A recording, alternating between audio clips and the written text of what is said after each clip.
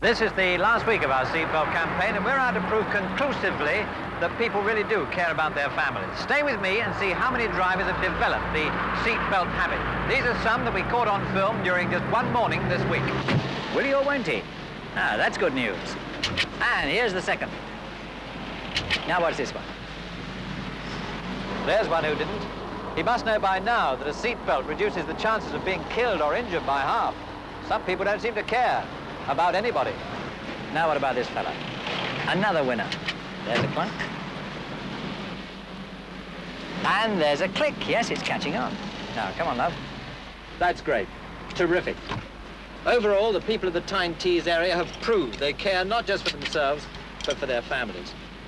I'm very proud of all you clunk clickers, wherever you are. Safe driving.